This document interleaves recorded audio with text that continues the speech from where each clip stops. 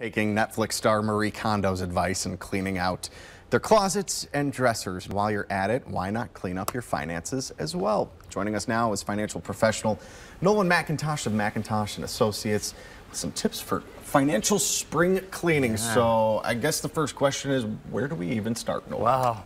Just like spring cleaning, right? We always want to reorganize, right? That's what we do. So with our financial situation, we always want to reorganize and look at things, and if you haven't started a budget, that's where we want to start. Start with that budget to get things organized and look at that.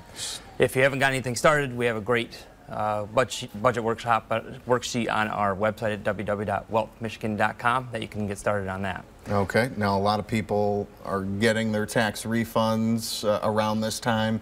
What should people do with those? Can that help with some spring cleaning? Sure. Well, you and I had talked, I think, a couple of times ago that if you do get a refund, which we kind of don't want, we don't want to give the government a free loan, but if we do get a refund back, let's look first and see if there's something from a debt standpoint that we need to take care of. Instead of buying something that we possibly don't need, let's work on that debt consolidation first and maybe take care of some of that.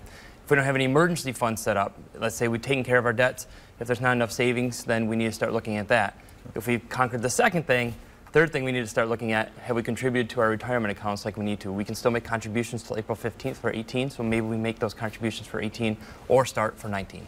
Okay. That was kind of my next question. Spring is a good time to review those? It is, certainly. I think retirement accounts? Yep. Financial situations change every year, and so therefore, if there's something that has changed that you need to let your financial professional know, or if you're not working with a financial professional, get with one so that way they can get a head start on seeing where you need to go on those retirement accounts. Okay. What about estate planning?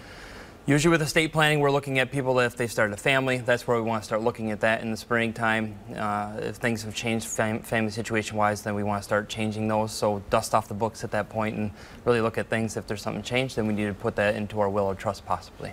All right. Some good tips for spring cleaning. And of course, if you have questions, talk to your financial advisor. And we will always get this on our website a little bit later this morning. Your time right now, 9:16.